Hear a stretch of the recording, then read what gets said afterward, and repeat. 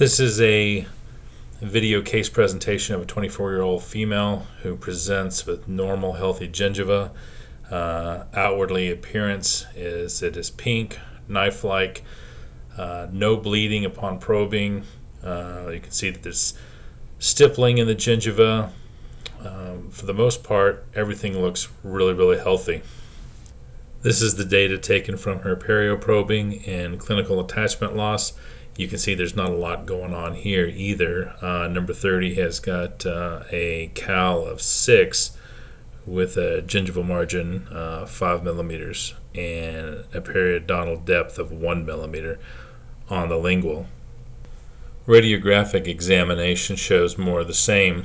Outwardly it appears normal and in fact healthy. There's really no vertical bone defects, loss of bone structure or circumferential defects that can be seen anywhere on the x-rays. However, when you use a microscope to help diagnose periodontal risk, it's a completely different story.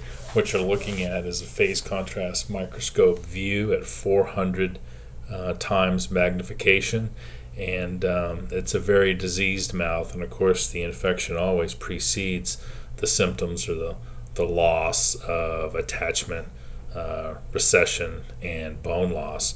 And there's a lot going on here. She's got white blood cells fighting the infection, loaded with spirochetes, which has holistic ramifications that exceed just the gum loss and bone loss that we would obviously see in the mouth as dentists. But obviously, as we move this slide around and look at the plaque sample, you can see she's teeming with spirochetes, too many to count, and she reports at least brushing once a day with over-the-counter products.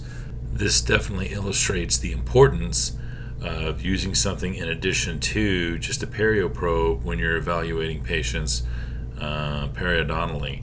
So without looking at a microscope, how long would she have this condition before anything was really addressed here?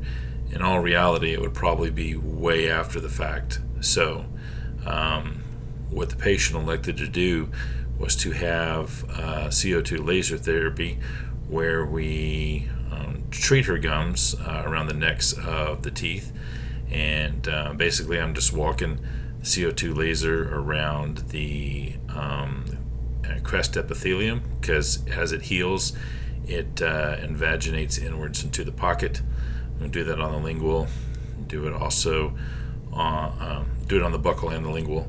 Basically what I'm doing here is I'm just making little overlapping circles as I kind of traverse the necks of the teeth, and then I'm going to go back in and I'm going to sink my the tip of the laser into the sulcus and just kind of slowly walk it around the sulcus while I'm engaging the laser, letting the energy from the laser just penetrate into the pocket depth, where it's going to really evaporate tissue, gingival tissue, as well as spirochetes and their cysts, cyst form obviously.